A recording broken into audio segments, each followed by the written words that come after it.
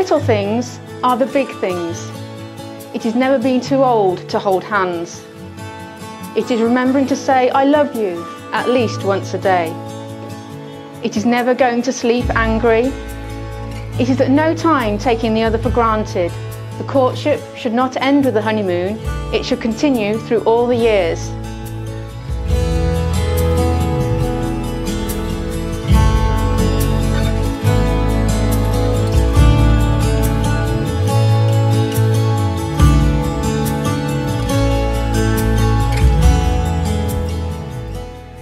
It is having a mutual sense of values and common objectives.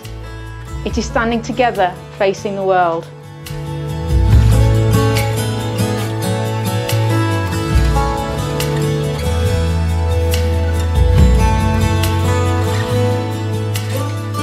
It is forming a circle of love that gathers in the whole family.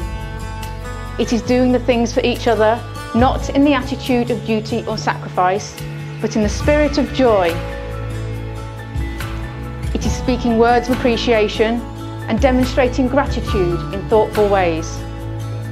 It is not expecting the husband to wear a halo or the wife to have the wings of an angel. It is not looking for perfection in each other. It is cultivating flexibility, patience, understanding, and a sense of humour. It is having the capacity to forgive and forget.